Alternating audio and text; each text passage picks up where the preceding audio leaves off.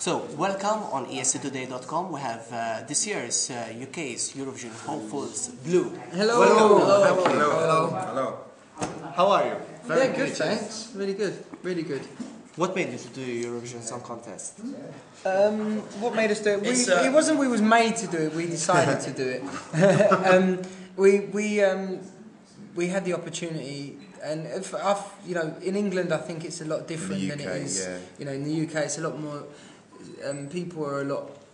They don't take it as seriously as people do in Europe and stuff, and it's a shame really, because we do have some amazing acts that come from England, such as U2, Coldplay, Oasis, and Amy Winehouse. The list goes on. For us to get offered to do the Eurovision, we just decided that we wanted to kind of make it cool again in our own country. So, basically, when you were announced that you're going to be the representatives in this year's Eurovision Song Contest, there was such great hype. Do you feel more pressure about your performance in Düsseldorf? Yeah, I think because there are a lot of great expectations from this year. Yeah, about the songs, man. I think this is a great opportunity for us. This is our 10th year anniversary in the business. And what greater way to come and represent the United Kingdom, representing our country in the Eurovision Song Contest. Blue was a really big band in Europe. We sold millions of albums all across the whole of Europe. So this is just a great way to come back, representing our country and singing for the Eurovision. And like Lee said, the United Kingdom doesn't take the Eurovision Song Contest as seriously as, for instance, Malta does, and other countries. And we just want to try and change that around, because it's a great show, and it's been running since the 70s or the 60s. 56. 56. Wow. Let's see what I know. 56. 56. So that's amazing. It really is. That's a shed load of years that it's been part of our culture in all of our countries. It's something that brings everybody together once a year, and it's just great that we're a part of it. Basically, what can you tell us about the style of your song in this year's Eurovision Song Contest? I'd say that the song is very blue. We are renowned for anthemic tracks such as Your One Loves, Your All Rises, and Flybys. And this isn't far off, but a step up. 5 years on, we've grown as men, and we feel that this song is a really good song to enter into the Eurovision. Good.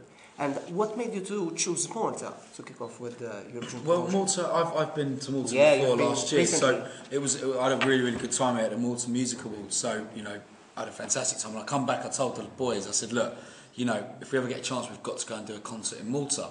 And then obviously the Eurovision come up, and then they said, which countries would you like to go to? And I put my hand up, I said, we've got to go to Malta, because the Eurovision is such a big event.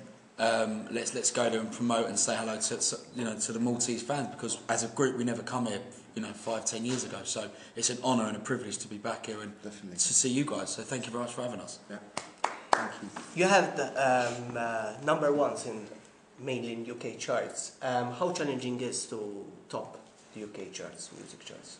I think it's always just about having a great song, but at the same time it is quite difficult, because I think the English press are probably one of the hardest and grueling press of Europe, and probably the whole world actually. The UK press is pretty strict. Yeah, they're quite tough, and they love to kind of bring you down, and we're trying to do something good, and it can be a struggle. We're not gonna lie. It can be something that, especially because of the nature of what's been kind of the past of Eurovision in England. We haven't tended to do so well. I mean, last year we came last.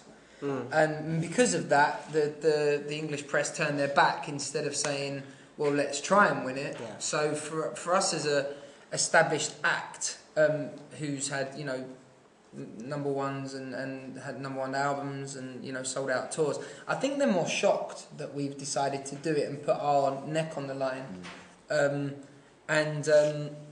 you know, I think that's the pressure, because we'd love for our own country to get behind us and be like, yes. But, you know, sometimes the press in England aren't that too kind, really. Any other countries planned to visit towards the sort of? We're off to Spain at the end of this week. Then we're going to go to Germany, France and Italy, Greece, Cyprus, which is where my family are from. So it'd be nice to go back there and see some of the Greek and Cypriot fans as well. Because you know, Eurovision is a big thing over there, because as the boys are saying, it's a great singing contest. You know, we're forgetting this. I know we're doing it and we're established, but there are going to be 24 other countries and 24 other fantastic acts that we've got to compete against. So I think on the night it is all about the songs, and I think we've got a strong song that could you know, do the UK and us really, really proud. Finally, will you remain united after your Eurovision participation? Like Manchester.